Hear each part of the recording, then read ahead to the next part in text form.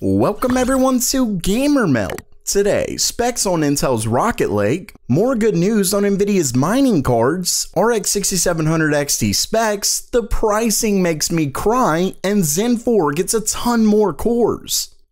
Okay, it's news time, and first up for today, Intel still hasn't revealed the full specs of their upcoming 11th gen CPUs. Sure, they've given us the 11900K, but that's about it. Luckily, in a new report from WCCF Tech, they share the specs for all of Rocket Lake's i9 and i7 CPUs. So yeah, let's get right to it. Starting things off, we have the 11700K, which, as many of you know, like the others, is an 8-core 16-thread CPU. It comes with a base clock of 3.6 GHz, an all-core boost of 4.6, and a single-core boost of 5 GHz. Of course, the TDP is 125 watts, but that definitely doesn't mean much.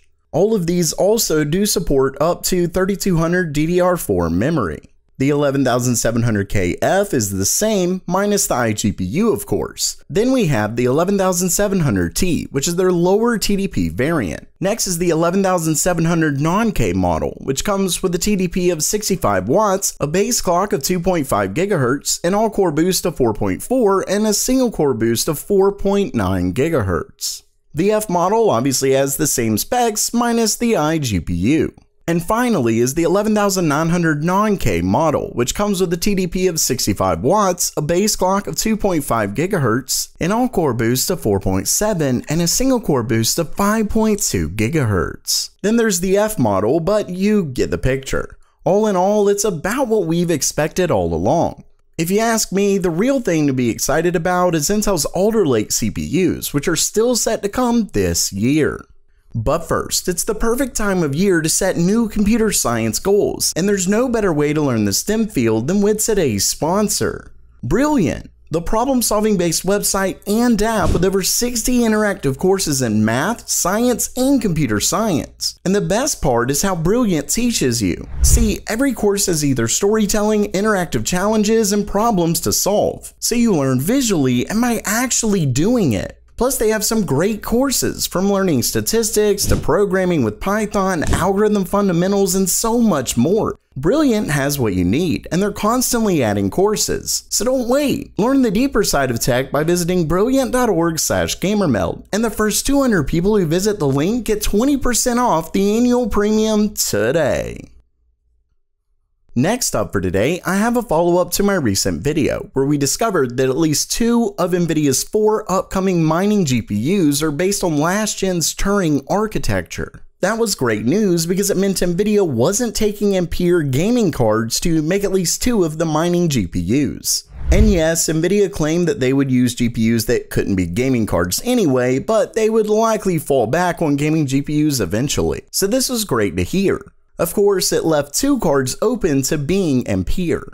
Well, in a new story from Video Cards, only 1 mining card is set to use Nvidia's newest Ampere architecture, and that's the most powerful CMP90HX. According to their source, the card is based on the PG132 board, which is the same that makes up Nvidia's RTX 3080. Of course, that means Nvidia could still use GPUs intended for the 3080, but hopefully there's enough for binning so they don't. Either way, this is ultimately good news. Video Cards claims that all 3 of the other cards are based on Turing as well. Hopefully Nvidia will release other variants besides the 3060 that cuts mining performance. Fingers crossed.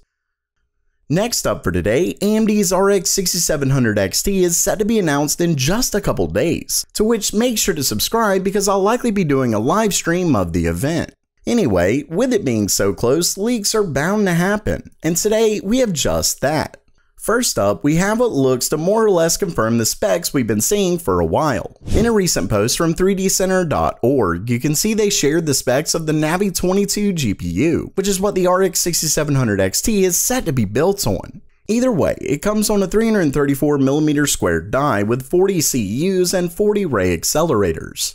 Basically, it's half the core count of Nvidia's Navi 21 GPU.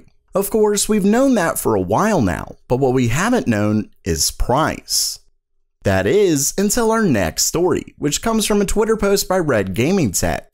As you can see, he mentions the pricing of the upcoming GPU. And according to his source, the RX 6700 XT is set to be either $479.99 or $499.99 US dollars. Oh, okay. Yeah, that's bad. I mean, we knew it was set to be better than Nvidia's RTX 3060, but I thought it would perform around the 3060 Ti. Yet that's only $400. That's a big difference. So there's really only two possibilities. Either the RX 6700 XT is way more powerful than we thought, or this is wrong.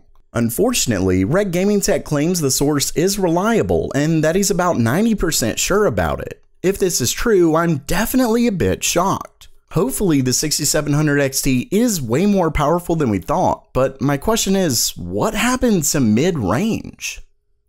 And lastly for today, AMD's next-gen architecture is apparently set to get a huge boost in cores. Of course, when I say next-gen, I don't mean the rumored Zen 3 Plus architecture set to be on TSMC's 6nm node. No, I'm talking the fabled Zen 4 set to be on 5nm. Anyway, the story originally comes from Executable Fix, who tweeted out the specs for Genoa, which is AMD's Zen 4 based EPYC server processors, and according to him, it comes with up to 96 cores and 192 threads, which is obviously a huge jump from the current 64 core EPYC parts. Not only that, but it's set to come with 12-channel DDR5, 128 PCI Express 5.0 lanes, a new socket, and a nearly unbelievable TDP of just 320 watts. And what's even better is that this almost certainly means their other Zen 4 based parts will be getting higher core counts as well, like their Ryzen parts. Not only that, but a slide recently leaked on the ChipL forums that confirms more than 64 cores, as well as new instruction sets. Basically, Zen 4 is looking really exciting, and AMD isn't looking to be slowing down anytime soon.